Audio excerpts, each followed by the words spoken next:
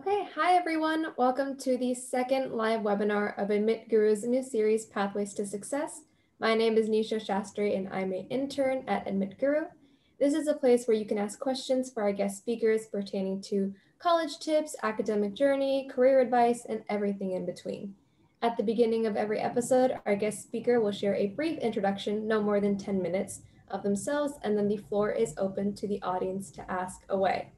So without further ado, allow me to introduce Sravya Vishnubhatla, an MIT alumnus, former Microsoft product manager, and current Stanford MBA student, to discuss how she used dance to receive admission into over 7 top-tier colleges, including Harvard, MIT, Stanford, Princeton, Yale, Carnegie Mellon, and Duke as a STEM major. Hi, Sravya, how are you? I'm good. How are you? Excited to be here. I'm doing well. So do you want to give maybe a brief introduction, kind of overview of your journey? Yeah, sure. So super high level. In high school, I was interested in all sorts of things. I guess this actually started in middle school. And so I was all over the place. I was probably what you would call a well-rounded student. So I did speech and debate. I did, the school newspaper, but I also did science fair and computer programming and things of that nature. So I was everywhere and I didn't know what I wanted to do. My family moved to Louisville, Kentucky, actually, my junior year of high school. And so I had to move halfway through high school. And from there, I kind of just kept doing the same things I was doing before. And ultimately ended up applying to colleges for engineering because I realized that the one common thread I had was that I loved problem solving. And then I went to MIT.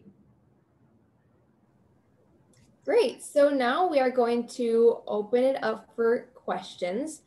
I'm going to first go through some questions that we received prior, but we'll be also checking the chat periodically for more questions as well.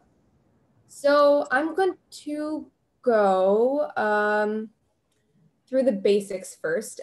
So if you're comfortable sharing, what was your score on SATs? I know that's a really big part of the college application process.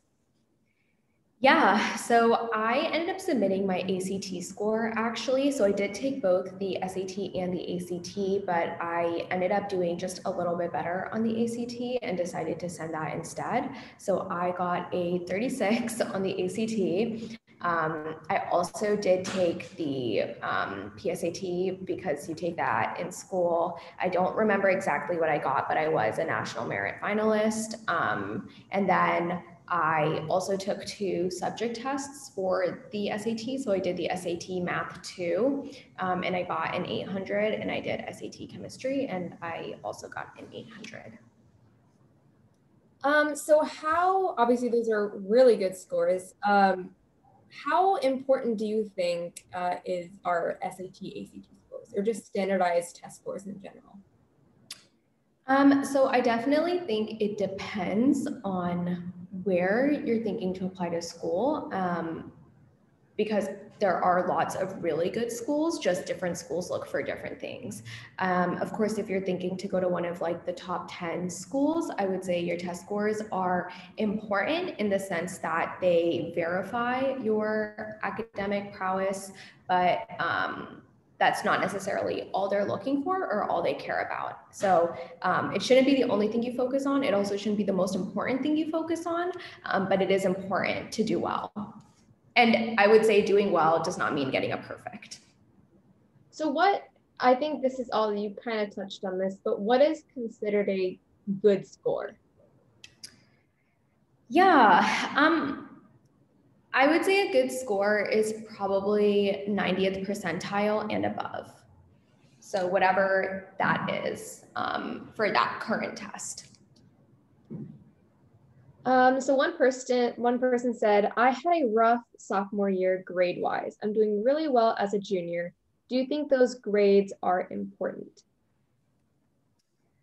So I think what schools care about is they care about seeing improvement, especially in the earlier years. So your freshman year and your sophomore year, it's okay if you don't do that well, especially if you have a reason.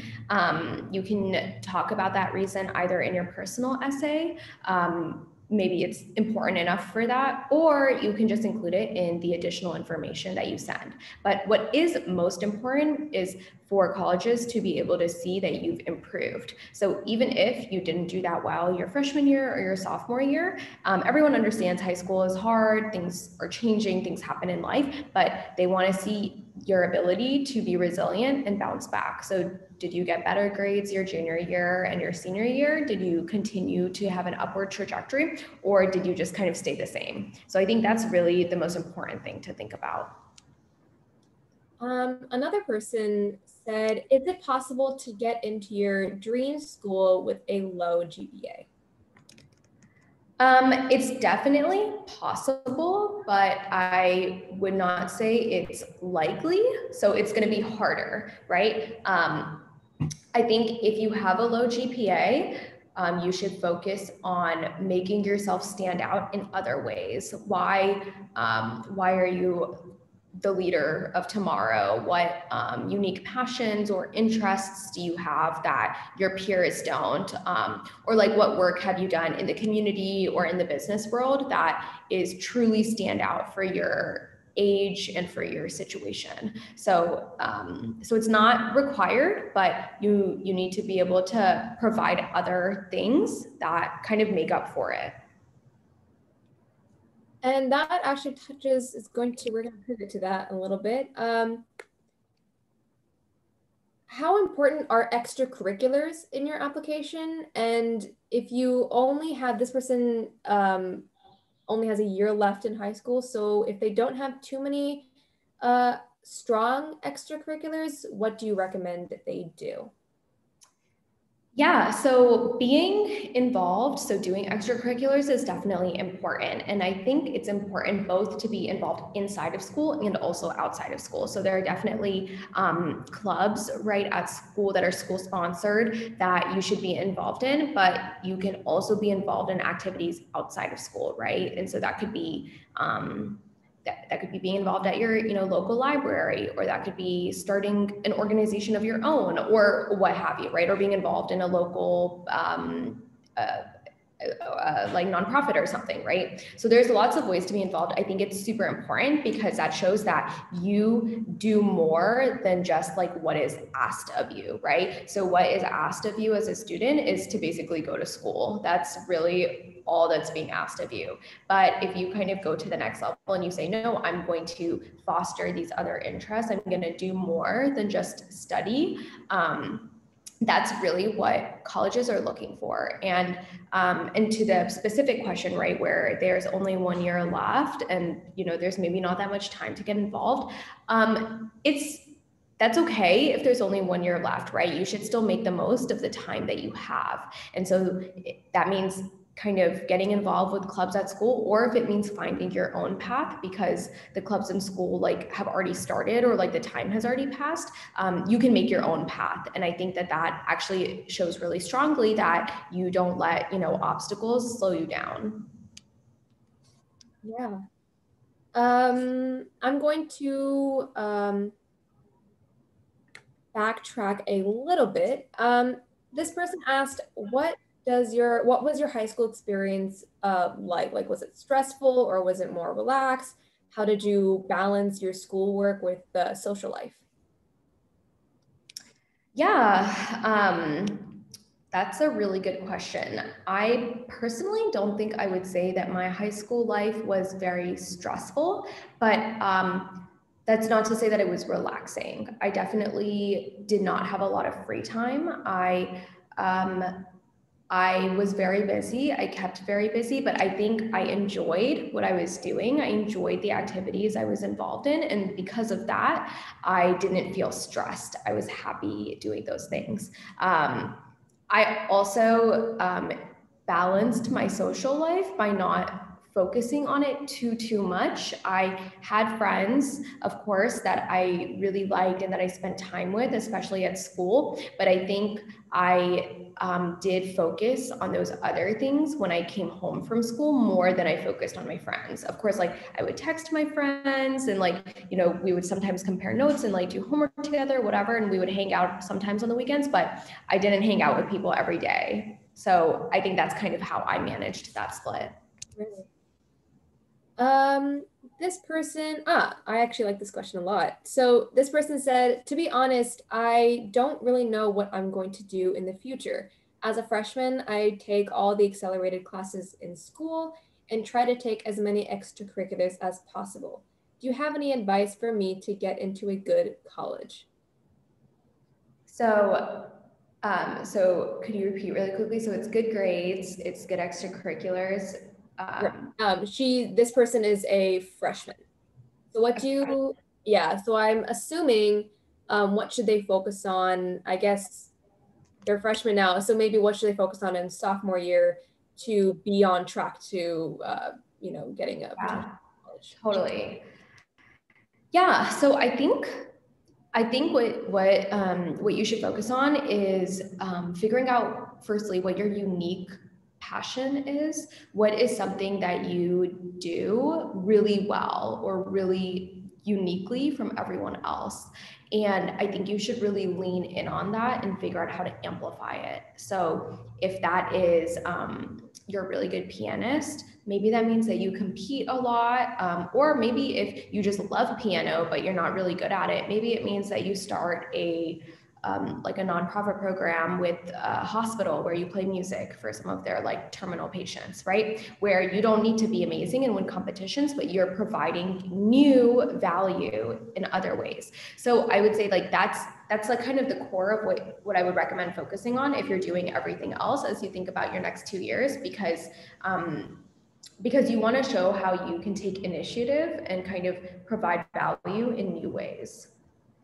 I actually want to expand on that a little bit more. A lot of people were asking, like, what aspects of the application can make a student stand out to admissions boards, or what is something that typically standing out, then I guess it's not very unique anymore. But what is something that college board or college admissions typically like to see? So I think there's 3 categories that I think about. And sorry, I moved into the shade a little bit, so I'm in the shadows slightly. But so I think they like to see involvement. They like to see that you're active and you do stuff. And we talked about that already. After that, I think they like to see leadership.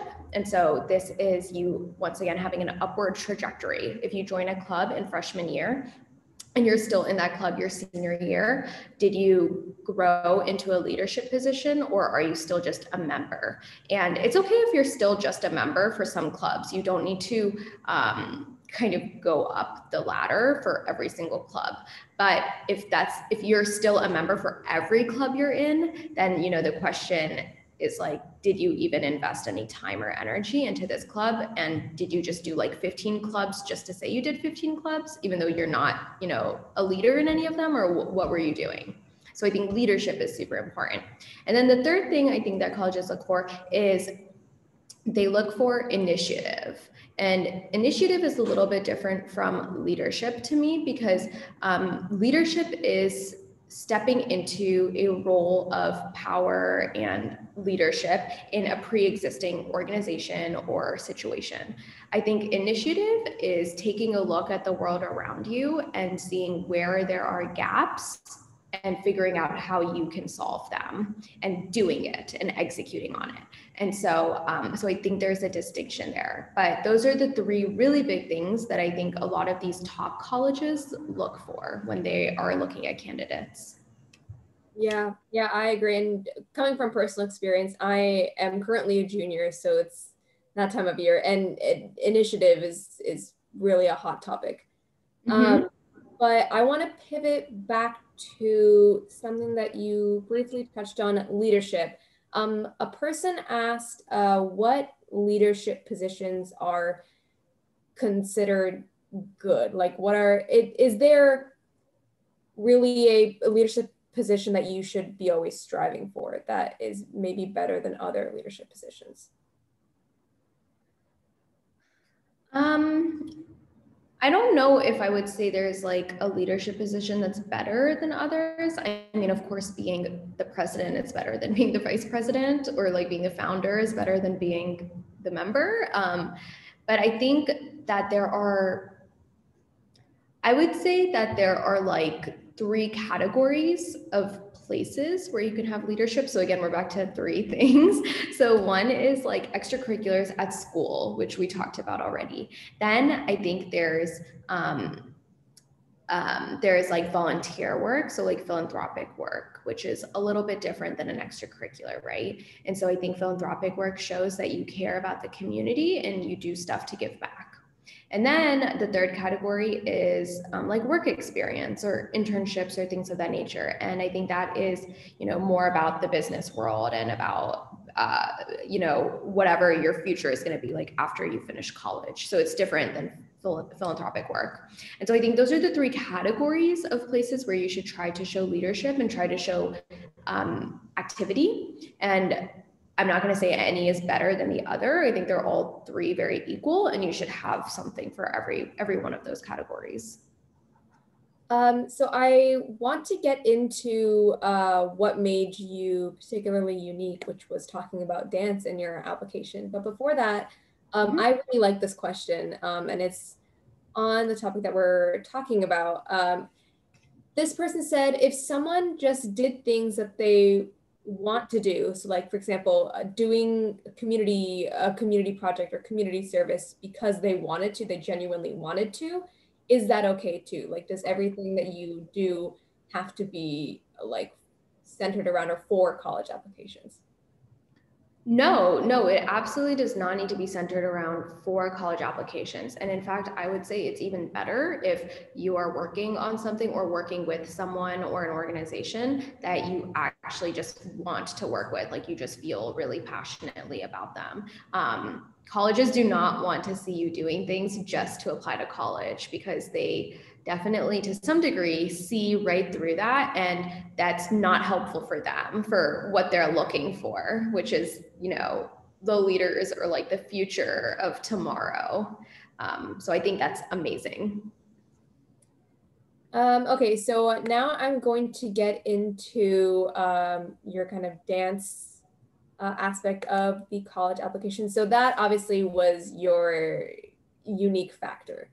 So we actually got a lot of questions about how you incorporated dance into your essays while still aiming to be a STEM major. A lot of people were interested, not in dance, but they were interested in music. So how did you kind of balance, still show your passion for dance, but somehow connect that to applying for a STEM major? Right. So, so the way, right, that the Common Application works is that you have your Common App essay that you write and you submit, and then some or most colleges have a supplemental essay. So the supplemental essay is where I would talk about being a STEM major and why.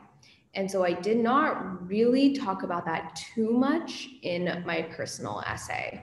There was definitely a hint of it, because I can dive into more about what my essay was about, but I think I wrote about dance, but I wrote about dance's relevance in my life and why I wasn't pursuing dance as a full-time career. And so because I was talking about, dance being really important to me, but not pursuing it full-time, I was able to kind of say, why I'm not, which is because I want to pursue engineering and why. And so I think that's kind of how I included it.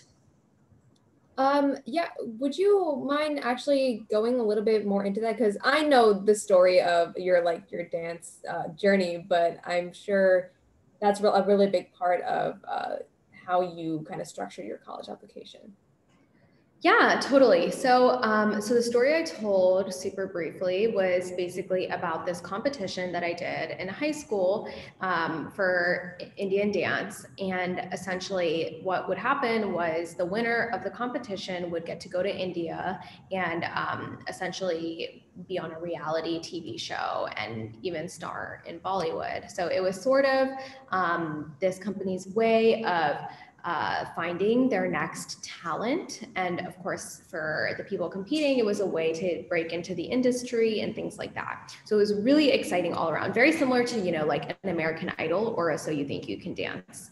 And so I ended up competing in this competition and actually winning. And so I was essentially faced with the decision between at first, I wasn't faced between the decision because the shooting was going to take place in the summer. And so that's what I would have done for my summer break. But due to kind of like the political conditions in India, the program got moved up to the spring. And so it actually, instead of being June through August, was going to be like April through June. And as I'm sure many of you guys know, April through June is like finals season and AP exams and things like that. And so I was at that moment had to make a decision. Do I kind of like skip my exams for the year and just kind of call it a wash, right? Like not get those AP scores and all of that? Or do I turn down this like crazy once in a lifetime opportunity? And so basically that's what I wrote my essay about. And I talked about what decision I made, which was obviously turning it down because I was applying for college, and why I made that decision. And so the moral of this story is that even though I wrote my essay about dance, the essay wasn't really about dance. The essay was about me. And I think that's what's the most important, is that whatever you write your personal essay about, it can be something as mundane as, the color you decided to dye your hair, right? It could be something totally random and totally unimportant, but whatever you end up writing about from there has to tell the admissions officer something like deeper about yourself and about who you are as a person. I like personally love the story. I think it's so interesting and so interesting on how you were able to incorporate that into your college application. I am going to take some questions from the chat. Yes. So someone asked, will colleges look at senior year grades? This is a really interesting one. So no, colleges will not look at senior year grades for your admissions because you won't have them. You typically have to submit a transcript once you're admitted and when you like accept your spot, but unless you have totally crazy grades, like you fail every single class, they will have no bearing on your acceptance. So basically the answer is no.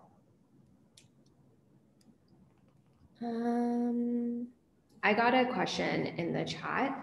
It says, would you recommend being well-rounded or specialized, and what were you? So this is a really great question. And I think it's a hard one to answer. I don't think you'll be very happy with my answer, but my answer really is going to be, I don't think one is better than the other. And I apologize that that's not very helpful, but the reason I say that is because it is so specific to each person. I believe that I was a well-rounded applicant. I did a lot of things. I did a lot of things well. So I think what the most important thing is that regardless of if you're well-rounded or specialized, you need to be not an expert, but you need to be like really successful at like at least one thing that you do. And maybe it's what you specialize in which case you're like ultra successful because you focused all your energy on that one thing, or it's you're well-rounded and you do, 1, 2, or 3 things like really well. So I was well-rounded. I mean, I did dance, and I of course did dance really well because I won this competition, but I also did science fair, and I went to the international science fair and I won. So like I did really great in kind of this like STEM stuff. And then I also was just like very like philanthropic. I worked with like a lot of nonprofits, like started my own organization, like my own nonprofit, and ended up like raising a lot of money for the community. And so like I had a couple of things that were all very different from one another, but I did a couple of them really well. This one, I got a question. Oh, I like this one a lot too. So how did you find the right quote unquote fit for like the colleges that you were applying? How did you know Stanford was the right college you wanted to apply to? And also, if you don't particularly know what you want to do in college, how do you select colleges to apply to? Because that's kind of difficult if you don't know what you want to do in college. Yeah.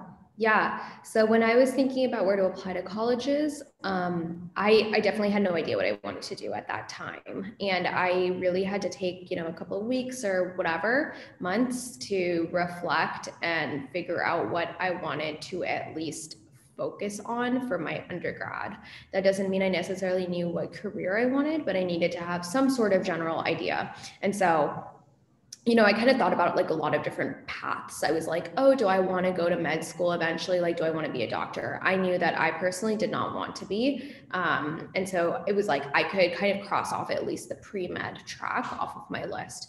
Then it was like, oh, like, do I want to do like business? And I was like, oh, maybe I want to do business. I like working with people. I did an internship over one of my summers and I really enjoyed it. So I was like, okay, maybe. But then I was like, oh, do I want to do research, for example? Like I did science research, I did science fair. I was like, do I want to do research? And I was like, like maybe, but I think I like working with people more than I like working alone. So I was able to kind of cross that off my list. And so kind of as I went through a bunch of things, I was able to at least have a couple buckets that I was interested in.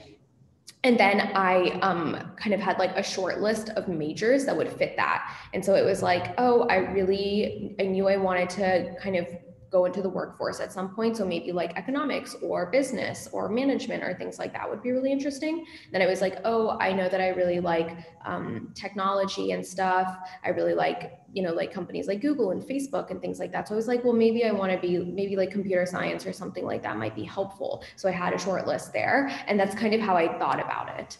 But then after that, like, so once I had my list of schools, like, my 12 schools or whatever it is, once I got into the different schools, how I ended up picking is like a different question altogether. And so after I got accepted to the various schools, I actually took a purely data-driven approach to it. I didn't visit any of the schools that I didn't visit any of the schools before I applied. So that's like one thing to think about. And it's different for everyone. For some people, it's helpful. For me, I personally I didn't really care much about the location or the campus or things like that. I was more interested in what am I going to get out of this school and kind of like where is it going to put me post-grad? And so then I looked at, do they let me have double majors? Because I didn't know exactly what I wanted to study. So maybe I would just do a double major. So like, do they have double majors? I knew I liked science research. So I was like, are they good research schools? Do they have a lot of internship opportunities? Because I knew I wanted to try more internships. And so it was like a lot of things like that, where I just looked at kind of the like facts of the schools and compared it that way. So I don't know if that was helpful, but that's kind of how I thought about it. This one is interesting. How can elementary years shape the future, essentially? Like, what is one thing you feel you should or shouldn't have done in your early school years? And not even just academically, because that's a little bit harder to tell, but maybe just like in general, like lifestyle habits and whatnot. Wow. I don't even know if I remember what I did in elementary school, to be honest. I mean, I think you should try a lot of different activities. I think you should try a lot of things just because you don't have as much of the pressure of like academics at that time. And so by trying out a lot of things, you can at least figure out somewhat like things you like or things you don't like. So I think, I was fortunate enough that my parents put me in like dance, but also gymnastics and also like softball and like a bunch of different things. And it's like hilarious now to think about like me playing softball because like that's so not my personality. But I was only able to really like figure that out at a young age because I tried it, right? And I like did it for a year or two. And so it was great because I met friends and I probably learned some good skills too about like, teamwork and leadership and collaboration and like playing a sport and whatever. But once like middle school came and I started to get too busy to do everything, I was able to decide, okay, no, I don't really like softball. Like I don't need to keep playing it and things like that. Yeah, I personally agree. When I was a kid, I was not put into everything. I didn't really explore a lot of things. And thankfully, I picked up the things that I liked fairly quickly in middle school, but I do wish personally I had explored more in elementary because of that time constraint. Because in my elementary school years, I was playing a single sport that I hated. I at first I kind of liked it, and then I slowly ended up hating going to practice every day. But then in middle school, I discovered the sport that I play currently, which is volleyball. And I really wish I had tried out all sports and discovered volleyball as my passion early on. So I think, yeah, exploring is a really good thing to do in elementary school. Totally. I have a question that I got in the chat, which is, what is a good major that is in the STEM engineering side, but doesn't involve coding? So that's a really good question. I mean, there are a lot of different engineering majors. Probably the only coding heavy major is computer science, but other majors have other types of coding, like, you know, CAD and things like that, like modeling, which is not really programming. So you could do electrical engineering, you could do mechanical engineering. If you're interested in like biology and things like that, you can do biomedical engineering. But those are three that come to mind.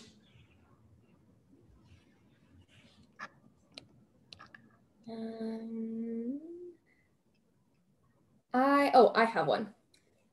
Is it important to go to summer camps or have summer jobs or internships or whatnot that apply to your intended major? So I would say, is it necessary and is it beneficial? Are two different. Sure. Yeah, so I think it's definitely important to do something with your time in the summer. A lot of people end up just hanging out with their friends for the entire summer for 3 months, which is a lot of fun. But I think a lot of colleges will also ask, like, what did you do with your time? There's definitely a way for you to hang out with your friends in the summer and also have productive time because you have no school. And so definitely do something with your summer. In terms of, you know, like, should whatever you do be related to what your intended major is? It doesn't necessarily have to be, actually. I think the summer should be a time to explore and to learn what you do or don't want to do in college. So like, for example, I said I knew I didn't want to be a doctor. The way I learned that was because I did a summer program that was in like healthcare and medicine. That was the summer program. And while it was really, really interesting and I had a great time, I also realized that like this was not something that I would be interested in studying or doing as a career. And so, you know, that was an entire summer that my experience had nothing to do with my major, but it gave me the information I needed to show that I didn't want to do that. Someone asked, what was the medical summer program that you attended? It was at University of Pittsburgh. It's called UPSCA. So it's the University of Pittsburgh's like summer something academy, I think. But you can just look it up. I don't know if it still happens, but yeah.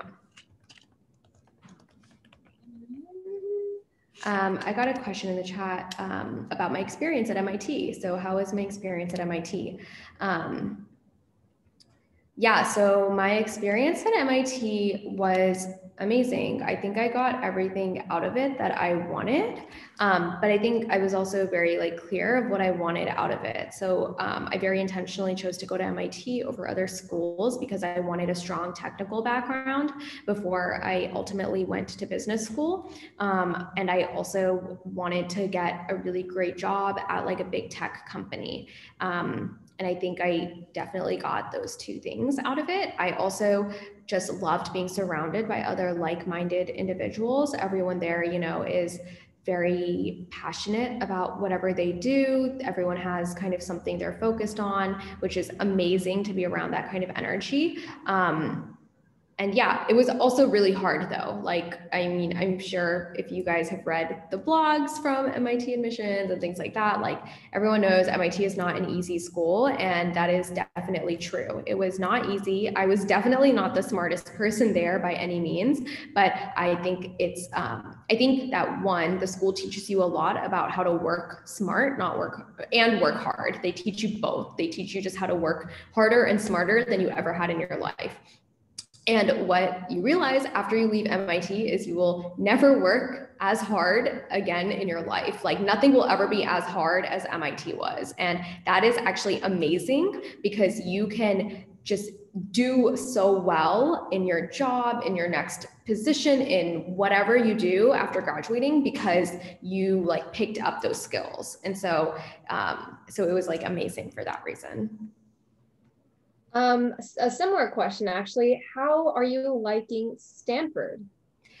Yeah, so Stanford is where I'm at right now for business school, and it is also amazing. Definitely different from MIT, of course, but similarly full of amazing, ambitious people. There's a lot to do, of course, in the California region, and it is just so amazing. I think being in the business school to connect with like professors and faculty and people who have done really amazing things in their careers. So you know, I'm having a great time building a network with, you know, the future leaders of tomorrow who are my classmates right now, but I'm also having an amazing time building a network with the faculty and the administration who were already like, you know, business leaders. I'm also going to post a link in the chat to the summer program that I did for whoever was asking about that. In the meantime, I have another question. Why did you apply? Why did you decide to apply for so many high-ranked colleges? Yeah, that's a really good question. I guess I decided to, I think the way that it worked out for me was that I knew my application, my strength as an applicant was strong enough that, that I could apply to that many. And so it really was just that I didn't apply to very many like state schools or safety schools. I did apply to safety schools still. And then after that, I applied to the top schools that I was interested in and picked from there. There are definitely some top schools that I did not apply to. For example, I did not apply to, I did not apply to Columbia for undergrad, for example, and things like that. Like there were definitely schools that I did not consider. I don't think I applied to Princeton for undergrad either. But yeah, so basically that's kind of how I thought about it. And I didn't know which of the top schools I would get into. So I think like one thing to note is just because you get into, I don't know, just because you get into Harvard doesn't mean you'll get into Yale, for example, or something like that. And so I don't know where I'm going to get into. They all have the same deadline. And so I kind of have to apply to a couple of them. And I think I just got a very similar question. How did you decide where to apply and where not to apply? And yeah, I mean, some of it was what I talked about before, right? Like for me, I knew, okay, I'm going to probably want to have an engineering major because I'm going to go to business school afterwards. And so I wanted that technical background. And so it was like, which of these schools are strong engineering schools, right? And that kind of like helped me filter it down somewhat. I also was able to ask like, okay, well, which of these schools are also strong business schools in case I wanted to do a double major? And so, you know, that was like another thing I thought about. And then from there, it was sort of, it's almost like a luck of the draw. Like the schools are all so similar or so good that you just end up having to eliminate based on whatever criteria you can find. And maybe that's like, do they have research institutions close by? Do they let you have double majors? Or, you know, like things like that. I have another interesting question that actually I want to ask. How do you tackle writing so many supplemental essays for schools? Because it's a lot. Yeah, it is a lot. Yeah, so I think what I did was I created a spreadsheet. I had every school and I had every like prompt in it. And then I sort of thought about each prompt and like went through and color coded like which prompts could be similar or which prompts could the same story fit for. So like I would think about a story for one prompt and I would be like, okay, like which other prompts can this story fit for? Because it's really hard to come up with 10 stories, right? But it's easier to come up with 3 stories about yourself. And so I thought about it that way. And I didn't reuse essays per se, but I was able to keep the general like outline the same. And so, you know, I was able to modify some stuff because of the prompt, just for the prompt, but the general bulk would be the same.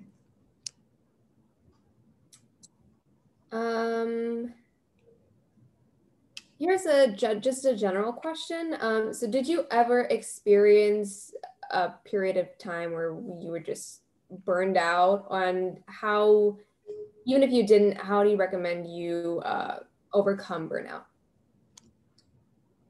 Yeah, I think, you know, I think sometimes just like taking a load off is the best way to overcome burnout. Just kind of like move away from the problem or the thing you're working on or whatever for a little bit and kind of come back to it with fresh eyes.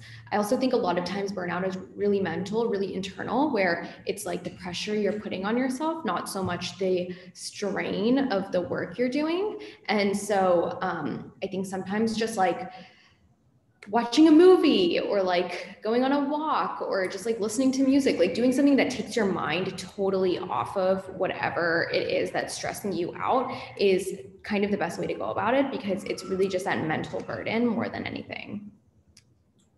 All right, so we are finishing up. We're close to the end. I just want to quickly say, so make sure to follow us on all of our social media, which is linked on our website for the latest updates on our latest programs. I don't know if it'll, hopefully it sends.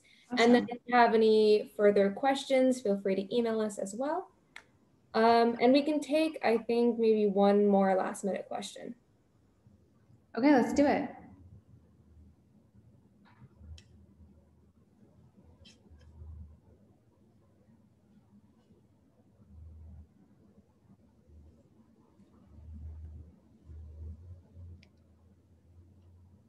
If we don't have any last minute questions, I want to end on this last question that we got prior. What would be your most important tip for students who are interested in applying for selective colleges, or what is the greatest piece of advice you've received?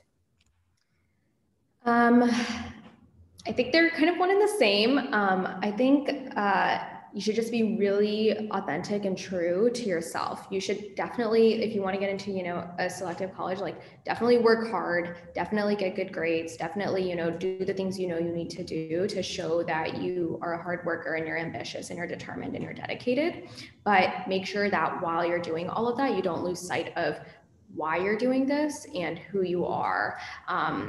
There's no point, you know, going to Harvard or going to MIT or Stanford if you don't know why you're going there. And there's no point going there if once you're there, you don't know who you are, because you're going to spend your 4 years just trying to figure that out instead of taking advantage of everything that you're getting there. And so like, I just think I would say it's so important to stay authentic and true to who you are. Like, you know, keep a like strong back and keep your head high, and make sure that in your essays, in your activities, you are like really shining through like who you are in the essence of like what you care about and why.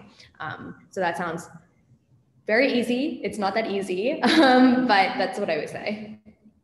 We actually got 2 more questions that I want to cover if anyone wants to hang out. One, someone was asking how many APs you did in high school. I took 16 AP classes by the time I graduated. Okay, and then also our last question, if we don't receive any more, how was transitioning from STEM undergrad / career to business?